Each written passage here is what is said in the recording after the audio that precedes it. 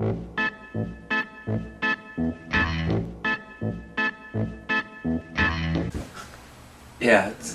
you know, Segmo is, you know, to use my own term, it is one of the best of the best. You know, I used to deal with a lot more coopers, and you know, everybody can deliver a cherry barrel here, a cherry barrel there. For me, it was the consistency, and where I'm basically dealing with fewer coopers now because I've cut a lot out that I didn't see the results from.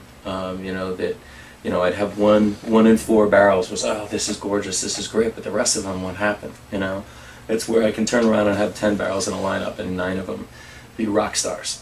And that is something I'm looking for.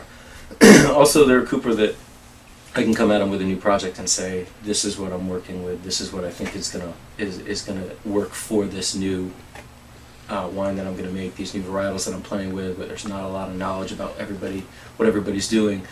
Let's do something funky, let's do something interesting, and we end up doing a funky 3-year trial and come up with something totally outrageous that works and takes it to the next level.